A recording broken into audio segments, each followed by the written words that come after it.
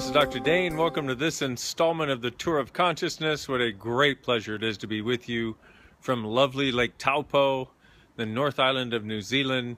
Just about to start a 7-day event, and oh my goodness, I mean, wow, just check out the natural beauty. I mean, is it amazing or what? This is the view from my from the balcony of the apartment that I'm staying in here.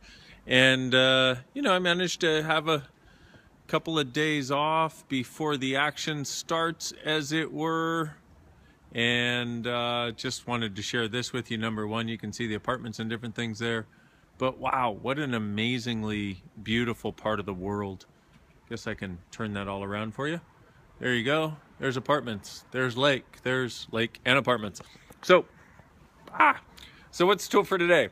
Well, one of the things I've found recently, you know, in traveling around the world, is there's all kinds of points of view people have about themselves that are not actually true. It's not actually what's true for them. It's not what's true about them, but it's these things that they've been carrying around their entire life as though it is true. You know, they picked it up at some point and they went, oh, I am this, or I'm not this, you know, where they said, oh, I'm not good at math, for example, or I'm not very smart, or, you know, I have to struggle and nothing is easy for me.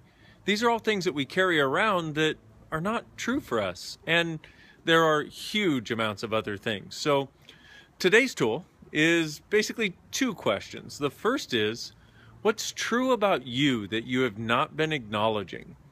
That if you would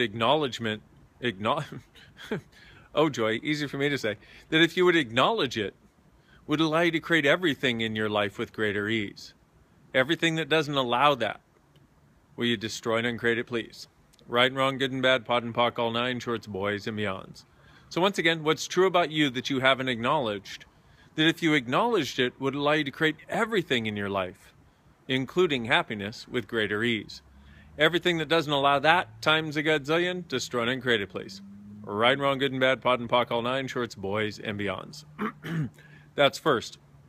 Now, let's look at the other side, because what happens is, so the thing about what's true is, what happens is we are not taught to acknowledge what's true for us. We're taught to acknowledge what fits other people's worlds, what fits other people's realities, what fits other people's judgments. And so what this is about is getting to what's actually true for you that will change everything. And now the other side of it, what have you bought as true for you that actually isn't? That is actually a lie about you that you've been perpetrating on you. Now, if you let that go, would it make your life a lot easier? Everything that is, times a godzillion, we destroy and create it, please. Right and wrong, good and bad, pod and pock, all nine shorts, boys and beyonds.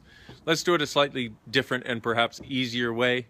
What lies have you bought about you that are not true, that if you'd let them go would make your life the ease and joy you know it truly can be? Everything that doesn't allow it, times a godzillion, we destroy and create it, please. Right and wrong, good and bad, pod and pock, all nine shorts, boys and beyonds. And one more time, what lies have you bought about you that aren't actually true, that if you let them go would make it the place of ease and joy it truly can be? Everything that is, everything that doesn't allow it, times a godzillion, we destroy and create it, please. Right and wrong, good and bad, pod and pock, all nine shorts, boys and beyonds. So with that, if you actually start to get what's true for you that you haven't acknowledged and haven't chosen, if you undo the lies about you and about what you have tried to make true, what is supposed to be true for you that actually isn't, imagine how much more ease you can have. Because when you're heading in the direction of what's true, it always works out easier than when you don't. So that's my gift to you from beautiful Taupo, New Zealand.